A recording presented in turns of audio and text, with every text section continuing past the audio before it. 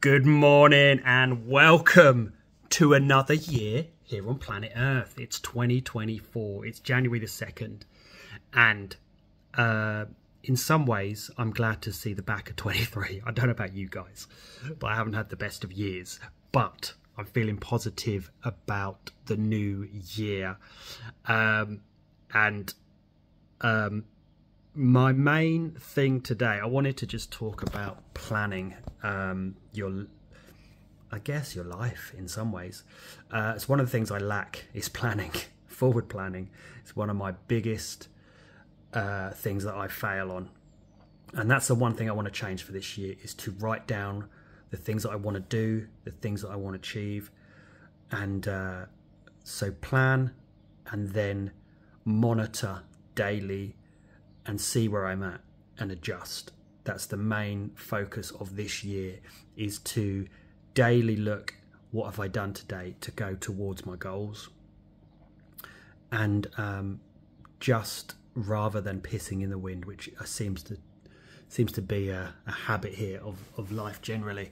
I've got a few little issues here and there with money, so I want to solve those. I've got some debt problems which I want to solve, and just want to start progressing forward in life generally. I haven't got any specific like New Year's resolutions. It's just I need to, get my shit together, basically, is what I want to say.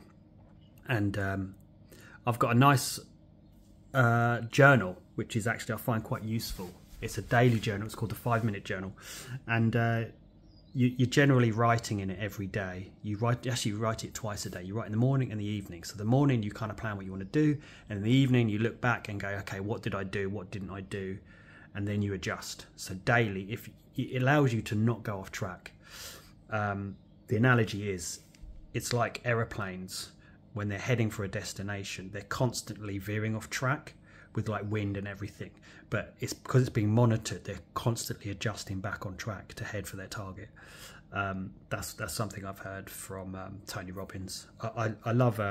There's a lot of self-help books that and self-help people that I follow, and that's one of my main failures, is not having a plan and not following it, but checking myself daily, basically. So that's where I'm at.